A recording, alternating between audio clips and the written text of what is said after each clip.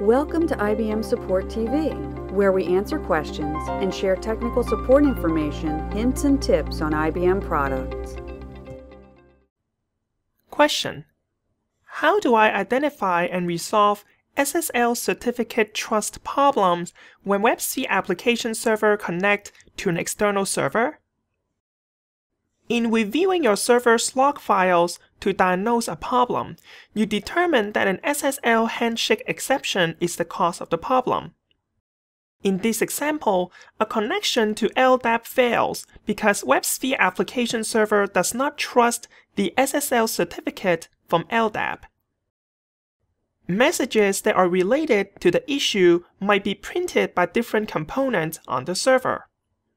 For example, on this screen, we can see that the federated repository prints an exception about its failure to connect to the LDAP host, bluepages.ibm.com, port 636.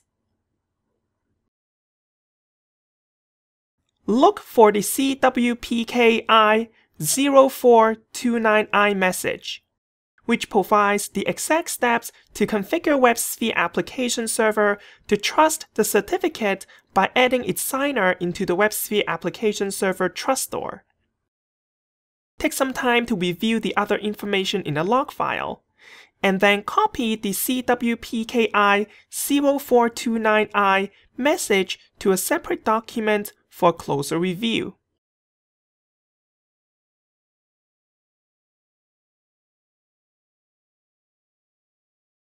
Review the steps until you feel comfortable with them.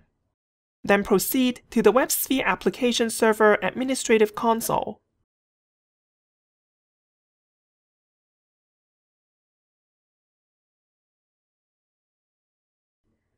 Expand the Security section and click SSL Certificate and Key Management. Under Configuration Settings, click Manage Endpoint Security Configurations. Select the appropriate outbound configuration to get to the correct management scope. Under Related Items, click Key Stores and Certificates, and click the name of the key store.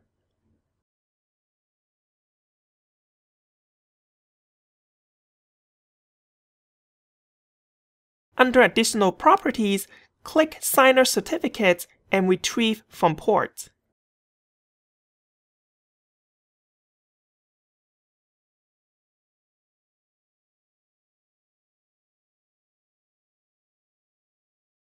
Enter the host name and the port number from the message text, and then enter an alias name of your choosing for the signer entry in the key store. Click Retrieve Signer Information. Verify that the certificate information is for a certificate that you can trust. Then click OK and save. Now the signer is added to the WebSphere Application Server key store and the connection will be successful.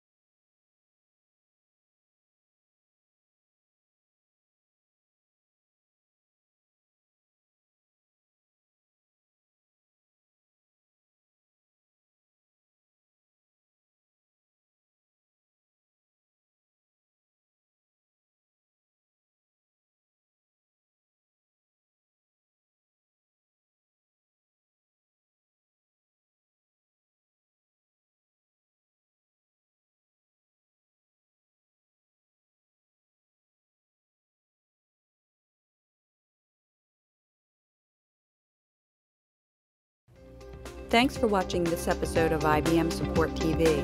Please leave a comment with topics you would like to see in future episodes. Until then, stay tuned.